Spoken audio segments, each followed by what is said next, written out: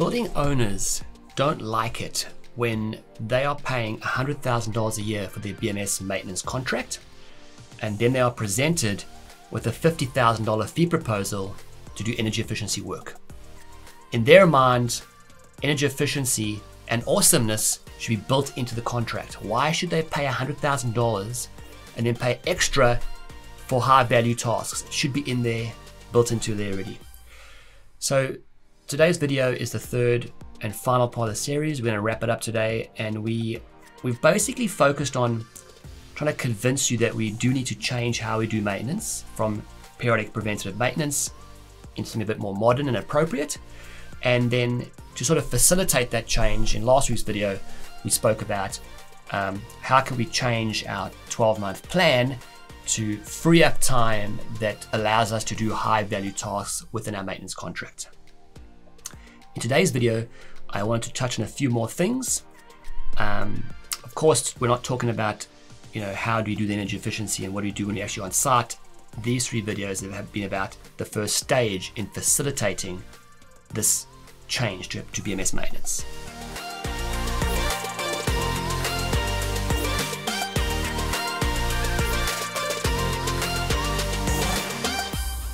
I wanted to talk a bit about what causes BMS equipment to fail, because I think that if BMS equipment is properly installed, commissioned and tuned, it doesn't actually fail. And it usually fails prematurely because it's not properly installed, etc., etc. So let's run through an example of a damper actuator for an air handling unit. Let's say an outside air damper.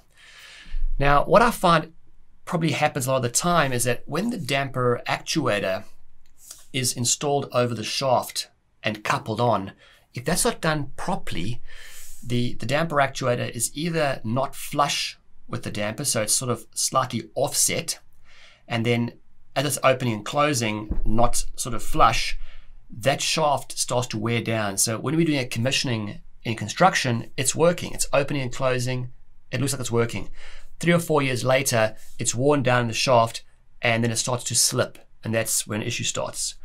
Another example would be where the actuator comes onto the shaft, there's that U-bolt on the actuator, and there's two little screws you screw down on the U-bolt. If you don't screw them down evenly, so that it actually tightens down squarely on the shaft, if you tighten the one side down more, it sort of pulls it round, the same thing happens. It works, it opens and closes, but after a few years, that not square on there, that slight angle, it starts to wear down the shaft, starts to slip again.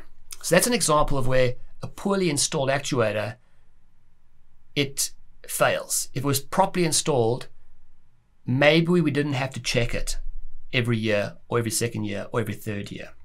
Another example would be this damper actuator. When the cable comes down into the actuator, if you take that cable down and you wire, if you put into a loop and then into the actuator, you probably would have seen that sometimes. The reason why we do that, one of the reasons is if water comes from somewhere, which can happen quite a lot in a plant room, or condensation and stuff, the water drips down the cable and then drips off the bottom. If the cable went just straight in like that, the water would run through, drip through, and it would actually get into the actuator through the stuffing gland. So that loop causes the water droplet to drop off.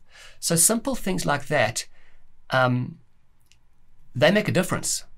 Quite often the stuffing gland is not sort of tightened. So what I'm proposing here is that if the actuator the time was taken to properly install it, and then when we commissioned it and we tuned the PID loops, which the reason why I mentioned this is if the actuator is hunting slightly, so it's opening 10%, closing 10%, opening 10%, closing 10%, just a little bit, over a whole day, you'd hardly notice it, but that motor is driving. So instead of the motor driving, say, 10,000 cycles before a failure, it's going to fail a lot sooner. So maybe now the motor will burn out in 5 or 6, 7, 8 years instead of, say, 15 or 20 years. And this stuff does happen because, as we all know, BMS systems are not installed by BMS people that are really trained in how to install the equipment and have properly read the data sheet and read all the installation data sheets and practiced. They're usually installed by electricians, and it's often an apprentice electrician doing that sort of running cables and doing fit off. So a lot of the time, it's not the best person installing the equipment. And the reason why I'm mentioning this, or I'm sort of carrying on about it, is in your first year of maintenance, if you went through and properly check this equipment, so you loop the cable around and you tighten the stuffing gland and you got the actuator out with valves, with globe valves and linear actuators, if you actually made sure you took the actuator off, put it back on again, tightened the coupling, made sure it's all square on and all perfect, like that actuator is not going to fail. Why is it going to fail? It doesn't really have maintainable parts. You know, if you think about it, a BMS system, this is quite important actually, it's not like a car. So if you don't maintain your car, if you miss a couple of years, it'll be fine. But if you don't do maintenance, at some point your car will break. You're not changing the oil and the brake fluid and changing brake pads and air filters. At some point your car will break. In my opinion, BMS systems are not like that.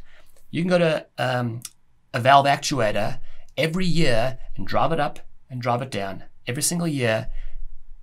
It's not going to last any longer. The process of doing BMS maintenance doesn't make equipment last longer. BMS maintenance, as you said in the very first video, is looking for broken things. You check the actuator, is it working? Drive it open, drive it closed. Yes, it's working, move on. But that process of doing maintenance does not make the instrumentation last longer. So the thought there is, if we went through and properly installed everything 100%, I wouldn't bother checking that for 5 years. So like every year through your optimization and your tuning functions, you will be checking the temperatures and pressures. We already spoke about that, like the graphics and the trends and alarms. So if that thing did fail, you'd find out about it. It probably won't. So why waste valuable man hours checking equipment that won't break if it was just installed properly? Now, the other thing I want to talk about was considering what it costs to maintain something over 10 years. And what is the risk of it failing, and what is the impact? And a good example here is an air handling unit's fan run status, or the pressure switch. Okay, a pressure switch, it has some moving parts, right? There's a diaphragm in there, but it doesn't have gears and things like that. So a pressure switch is unlikely to break for no reason. So, and if it does break, what happens is that morning, the BMS says, start the fan. It doesn't start in 60 seconds. We get a fault. We get an alarm that says mismatch alarm. Go check that out. So the day the pressure switch packs up, we're told about it. We go fix it. It's not like it's going to be broken for 3 months before you notice it. We'll know straight away. So you could then go up to the equipment. You could override the fan on, or you could just, bridge out the terminals for a bit. Now, if you have 20 of these, not very expensive, in a cupboard somewhere, you run across there, you grab one, you come back, you pull the 2 tubes off, you take those 2 screws out, you take the 2 wires out. It's a really quick change. So why should we go and check that pressure switch every single year? Or as I proposed in the previous video, every second or third year? Like, why even do it then? Because it's unlikely to break. If it does break, it's not a huge impact, and you can change it very quickly. It's very cheapest to hold spares. So the thought there is, we've restructured our maintenance into a 3-year plan or whatever it is. We've freed up blocks of time. The second layer is, let's consider what needs to be checked and when.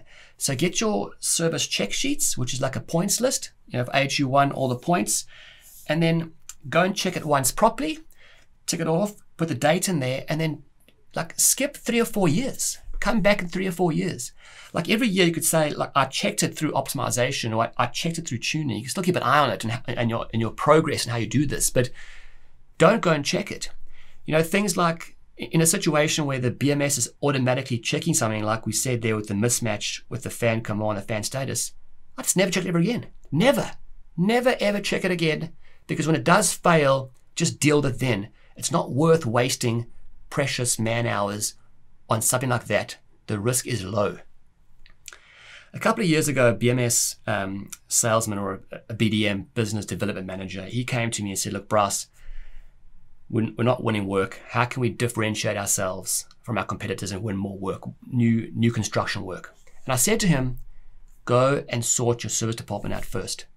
If you provide the best service and your department is awesome and clients are getting high value within maintenance, there will be a knock-on effect of you winning work because people want you maintain their BMS. But if you do like poor BMS maintenance or don't provide much value, there's no differentiator there. You want to win more work, do the best maintenance you can. Another thing is, if you went to a client and said, hey, listen here, we are going to restructure our maintenance. We're going to do this, this, and this. And this is going to generate savings and energy efficiencies. Your building's energy efficiency rating will start to improve just organically through maintenance. And you did that. And after 12 months of doing that, and it cost you nothing, just moving man hours around. After 12 months, and they're seeing an improvement, and everyone's doing high fives and really excited about it. If you then went to a client and said, listen here, we've made really good savings this year, but the next layer of our energy efficiency program is that we want to do a chiller management system upgrade. So we need to go buy some magnetic flow meters. We want to upgrade the variable speed drives, whatever it is. It's going to cost you, $100,000. The client is more likely to sign off on that because they trust you and you've shown them your value without just putting your hand out for money from the start. So, because sometimes when I run through this on projects, when I'm issuing the maintenance specification and I sort of catch up with the BMS guys for a coffee, listen guys, I'm not going to screw you on this. We're going to work together. I'll compromise. Let's get a good outcome.